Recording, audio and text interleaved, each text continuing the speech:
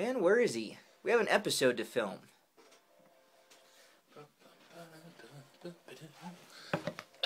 Hey, what up, dog?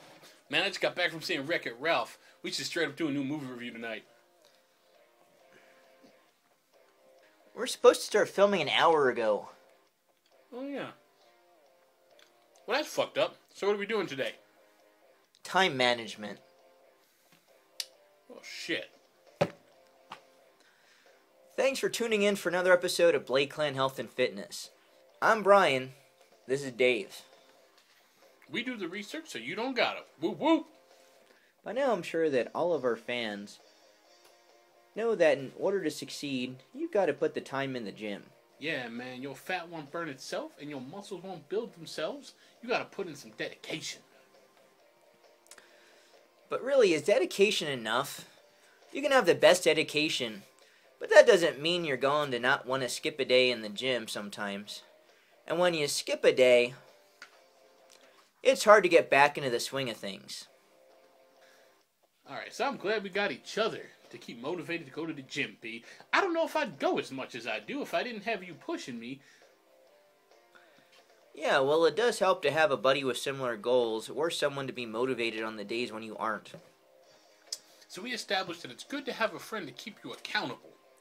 But I thought we were doing an episode about time management, not accountability. Oh, wait. What the something buzzing. Oh, fuck, B, I forgot, man. I gotta bounce for a minute. It's an emergency bar mitzvah. We got an episode. Alright, sorry about that. We were supposed to talk about time and accountability and some shit, right? Actually, we're going to talk about self-accountability through time management. Man, I'm gonna start calling you the Riddler, motherfucker. Get to the point. Well, you know how most people have set schedules, whether it be school or work, or responsibilities with children? Everything is on a time scale. From that, you must adhere. You know when you're expected to be there and when. Yeah, I'm feeling you. It's nice to have fitness goals and wanting those things and learning how to eat and how to lift and how to run to get those goals. It's an important step. But what if you're not taking the fitness journey alone? Or what if you are? Well, then you fucked, B. You're gonna be sitting around a bunch of fat fucks eating cheeseburgers all the time while you dream about being a skinny fuck? Oh, fuck that. The first step to setting your fitness goal is to first ask yourself, what do you want? Do you want to lose weight? Gain muscle? Then you have to refine those things. How much weight do you want to lose? How much muscle do you want to gain? That's a good point. You gotta know exactly what your goals are to meet them. So are you gonna tell the folks at home how long it should take them to meet their goals? Nope. No? Shit, man, I'm confused. Oh, fuck. I forgot, man. I got a manicure scheduled today. I'll be right back, y'all. We got done filming the...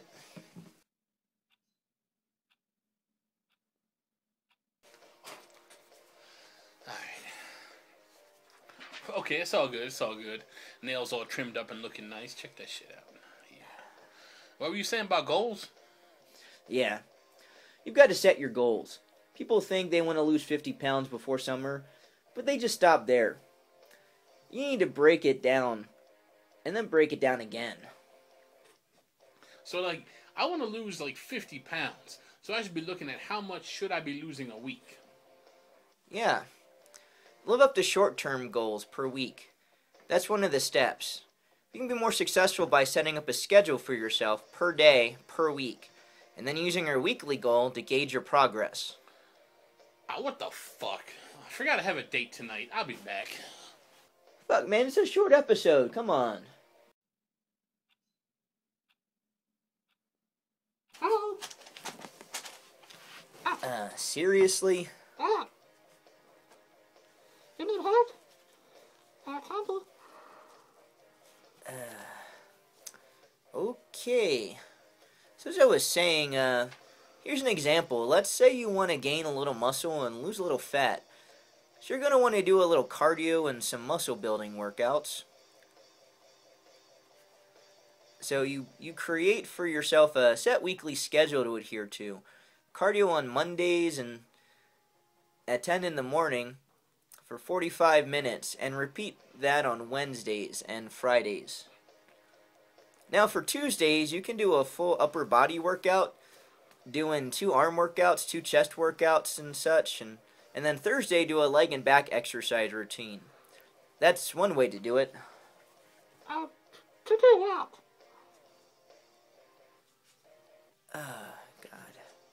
To schedule your workouts to maximize your time. Come on, Dave, you know this. I'm still not there. Not there. And what the... Where's my candle? My candle's gone.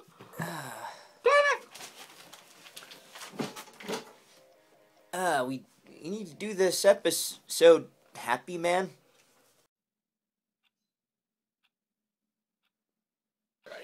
Alright, I'm sorry. I'm back. So just like you were saying, your job or your school or whatever you do, set up an assigned time to work out and know what you're going to do on that particular day.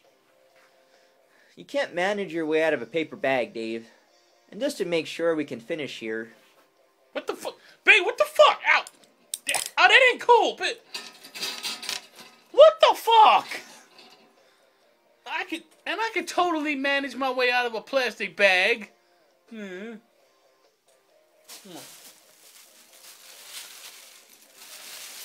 just to recap, first ask yourself, what are your goals?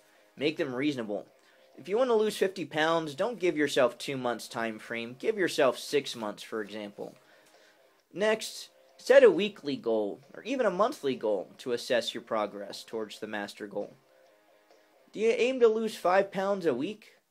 If you're wanting to gain muscle, do you want to increase your weight on the bench press by 5 pounds? Or maybe do you want to do more reps or more curls on the arm curl than the week before? Finally, to make sure you hit those goals, create a daily schedule you can follow. It's much easier to reach your goals when you break it down and see those results week by week. And like I said, remember to keep those goals reasonable.